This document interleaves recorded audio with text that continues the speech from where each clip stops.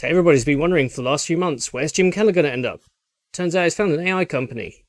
What's your minimum specification?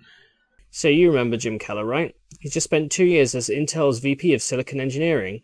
He's had 2 stints at AMD where he's developed Skybridge K12 and helped with Zen. He's done K7, K8. He spent time with Apple doing A4, A5. He spent time with Tesla designing their fully self-driving chip. Time at PA Semi. He's done time with MIPS processing and Broadcom. It's basically a known feature, and wherever he goes, he seems to have the magic touch with some of the processors that he designs. Still waiting to see what happens coming out of Intel, but who knows.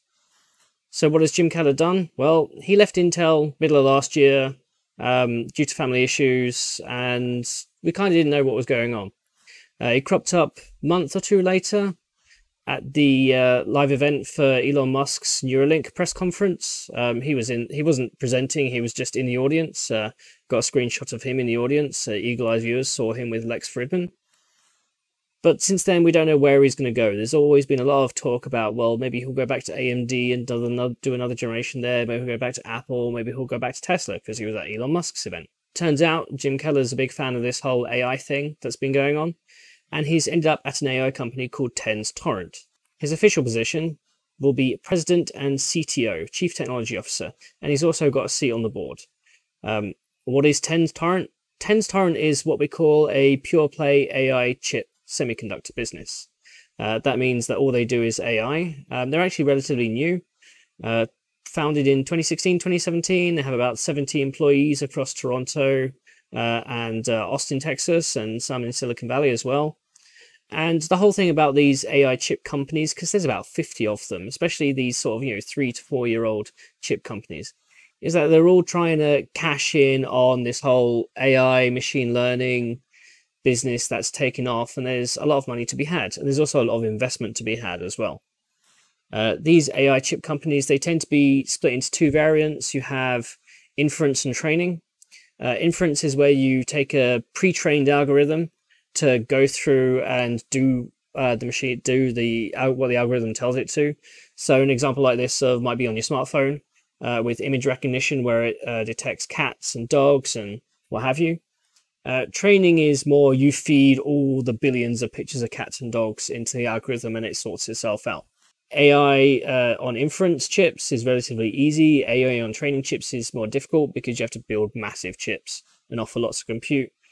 Inference for AI scales from IoT, like your smart meter, perhaps learning your habits, all the way up to big inference in the cloud, whereas training is purely done really in the cloud. Desktop PC if you're lucky. So what Tenstorrent is they're splitting between the two. Their current generation chip, which is the 2nd generation chip, that was released in 2020, currently with big customers there.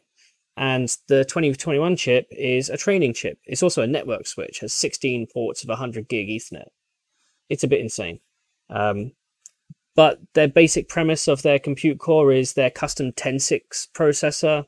What it does with machine learning algorithms, especially matrix operations, is it packages them and arranges them so they fit well into the dynamics of how the processor is made and can be moved about more easily.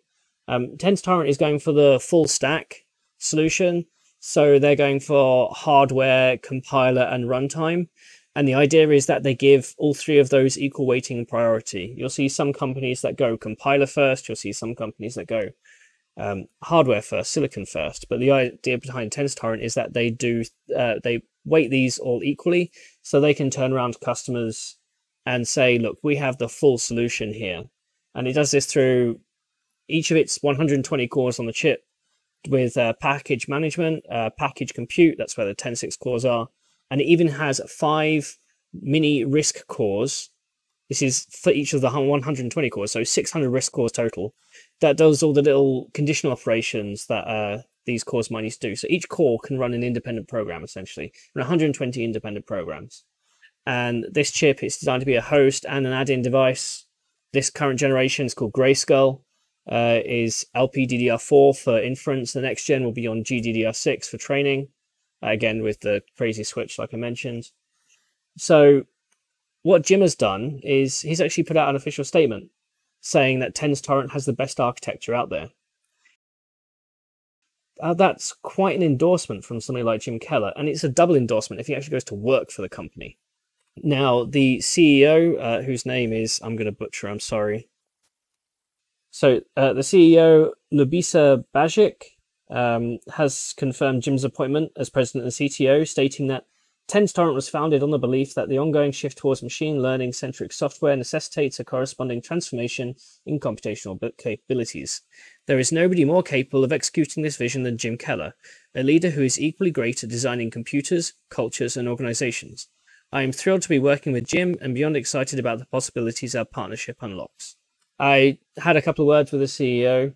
It sounds like Jim's going to be working more on future products rather than current generation products, because the product's currently out in the market. Well, that's done. The 2021 product is basically done. I'm not sure whether they're just at the end of chip design or whether they're currently doing early silicon or proper tape out for volume. But that's going to come later in the year. So it means Jim's more focused, I guess, on the 2022, 2023 products, see where this company is going. Now, this AI market has a lot of money, like I said. Tenstorrent has been through several rounds of funding. We've got what could be described as perhaps Tenstorrent's greatest competitor is going to be GraphCore. GraphCore's got a lot of funding. They just went through a Series E funding. Tenstorrent's promotion of their core versus GraphCore's is that they say that GraphCore has to split its time between compute and memory transfer, whereas Tenstorrent doesn't. So it allows it to do it concurrently and asynchronously. It'll be interesting to see how that turns out. I mean, we now have benchmark organizations like ML Commons that runs MLPerf. GraphCore's committed to producing MLPerf data later this year. I need to double check exactly where Tenstorrent is on that. But these companies, they go for, holistic solution level and big customers. And like I said, there's a ton out there, so it's going to be interesting to see which ones win.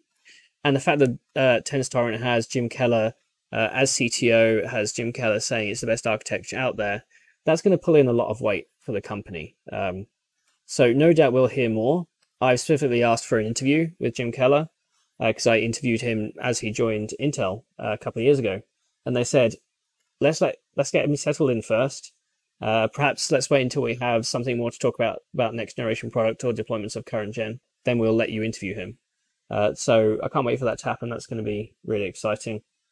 But yeah, what do you think? Is this where you thought Jim would end up? Did you think Jim was going to really end up at AMD, Apple, Tesla, Nuvia? It's Jim clearly has where he wants to be, and he's made a ringing endorsement. So fair play to him. Fair play to Tenstorrent as well for actually hiring him. Yeah, comments down below. What do you think Keller should have done?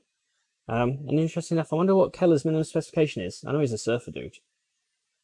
What's your minimum specification?